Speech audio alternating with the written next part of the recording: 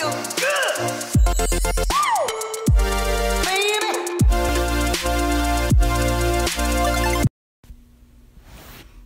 Alright, Captain's Log, day whatever, it's May, and yeah, we're back in the garage. I'm just gonna stay consistent with this, not because anyone is watching these, but because it's good for me to practice writing out things, thinking them through, expressing them, and yeah, sort of, this is a way to hold myself accountable. Anyway, yeah, so in my mind, this channel is all about what I call little human expressions. And the word little is a little bit disingenuous, but I think I'm referencing like little incremental change in the way that you're comfortable with expressing yourself and how I'm comfortable with expressing myself.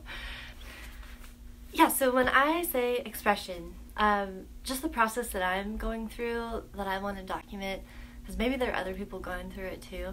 I mean expression of emotional intimacy and how you're feeling and being able to sit with those things, and then also how you express yourself. So, you know, they're like a small example. This is my dad's shirt. A lot of people might not think they would be comfortable wearing something like this, and a long time ago I wouldn't, but it's really comfy, and it's his birthday this week, so it just feels homey and nice, and I'm not worried about the way it looks on me. So something just as small as that, as not being really self-conscious about things like this. And then also being able to express how you're truly feeling emotionally, because I think that gives us the most freedom, and it's so hard for so many people. Yeah, so I think challenging yourself in little ways to be able to go to those places of intimacy and vulnerability, you know, when it's safe and makes sense for you, is really great practice. And it's helped me to try and become a more whole human. And not in any frilly way, not in any like new age lovey-dovey hippie way, just in what I feel is a really healthy way, and is most sort of a true form of expression of the self, because that's really all you have at the end of the day, and that's all we'll have for most of our lives, I think. And if you can sit with yourself, it helps. So there's this really gorgeous new show that I've been watching called Normal People, and it's based off of a best-selling author. BBC Three released it, and it's out on Hulu, and it's this story of these two Irish teenagers and the story of first love, and they have a bit of a tumultuous relationship. I don't want to spoil anything, but I think the show is just so real and so true and heartfelt and important in a lot of ways.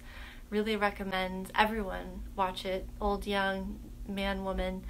It addresses issues of socioeconomic class and gender and the modern age and what love is and expressions of love. But the two main characters, it's a man and a woman, and they're defined by concern about how they're perceived, so anxiety about how they'll come across and how others will interpret their actions, and they're also determined by their self-worth. So their sense of self guides a lot of what they do, how they communicate with one another, and that lack of communication actually ends up terrorizing their lives and their relationships, and in turn, because their relationships fall apart, that damages their sense of self-worth. So it's this really interesting cyclical process that they can't seem to get out of. They can't express themselves sufficiently. They can't get out of that scary place of judgment from other people, and they can't own who they are in a way that is righteous, and express themselves in a way that is righteous and healthy. And so in the end, that ends up being sort of a self-sabotage. So because they are so concerned and worried about the way others perceive them, so unable to express themselves emotionally and communicate what they're feeling, they end up sabotaging their own relationship, which is so detrimental to their own self-worth. And I think that some inability to talk about emotions and access those things comes from trauma and needs to be worked out through therapy. But a lot of it is things that we need to like force ourselves through and really work on and sit with and grow in and be comfortable with.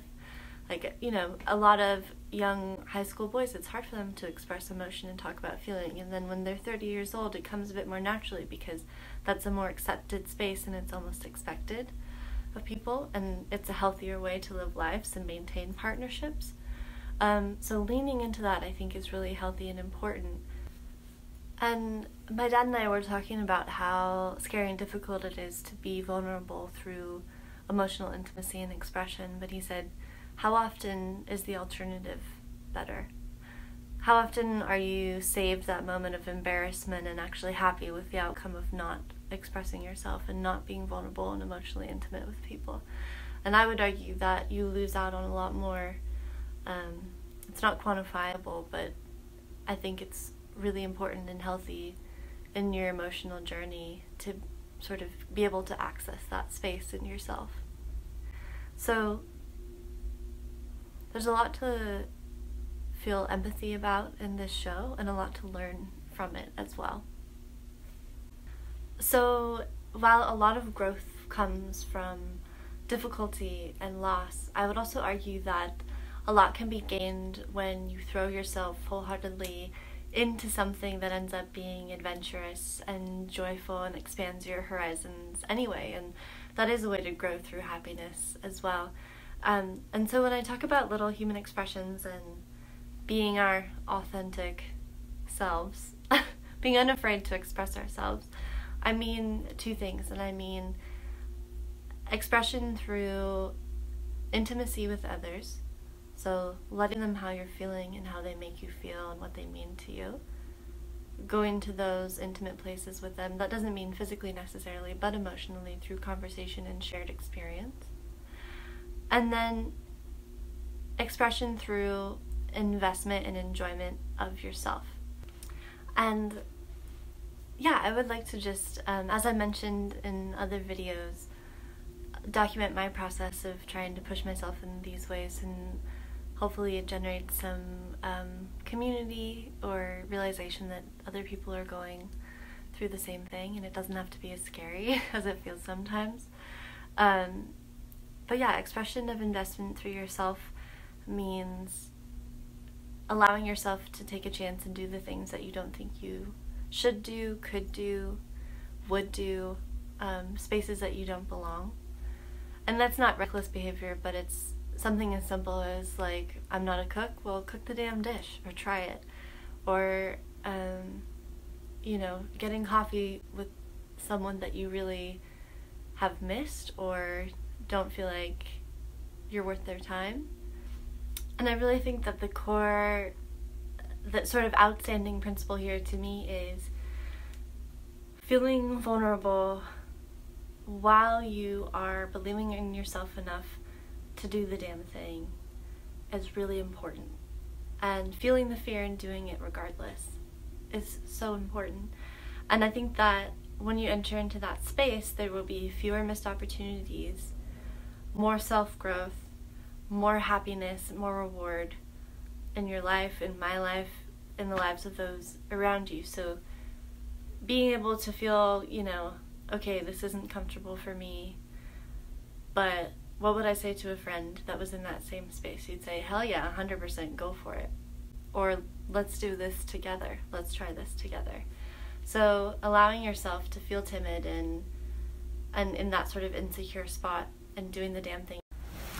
And like I had said in a previous video, I was going to try something I've never done before.